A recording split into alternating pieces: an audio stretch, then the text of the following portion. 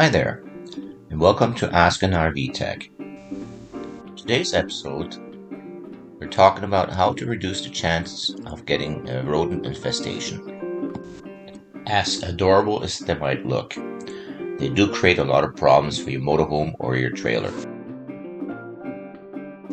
The most noticeable problem we have with rodents, though, is the mouse droppings and urine they put on the floor. Those droppings can make you seriously ill or even cause death. They do so by spreading disease like the bubonic plague, salmonellosis, hantavirus, and rat bite fever. So, how do we keep these creatures away from our motorhome or trailer? To begin with, what's most important is to keep your RV clean. Remove all the food items. Also, when in storage, remove all the water from your plumbing. That means you empty your water heater, your tanks, and your lines. To empty your lines, what you do is you open your low point drains that are located under your RV and run your pump till the lines are completely empty. The next thing you want to do is block all possible entry points. You can do so by using spray foam and steel wool. When your RV is in storage, I strongly recommend that you block the exhaust and the intake of your furnace and your water heater.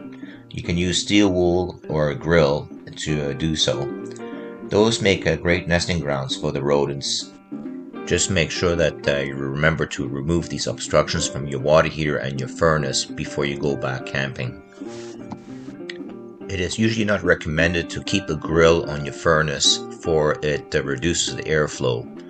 But there's areas where you have problems like mud daubers, and those mud daubers have a tendency of building a nest inside the furnace.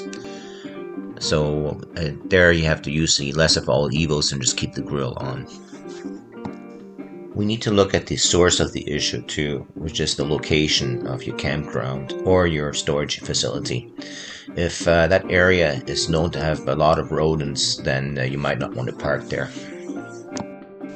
Talking about rodents, we also want to make sure that we include squirrels.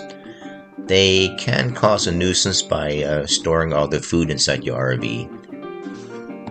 And of course, the other example of rodents would be rats. There's a lot of people that heard common rumors of what they use for mouse deterrent. The most common rumor I hear is using dryer sheets. So half the people I talked to about it, they told me that the dryer sheets work just great. And the other half of the people I talked to about it, they told me that they used it, but it just made a great nesting material for the rodents. So the second rumor I talked to the people about is the sonic deterrent. And again, half the people think they work great, and the other half think they don't work at all. And the third rumor would be the specific brand of a soap bar.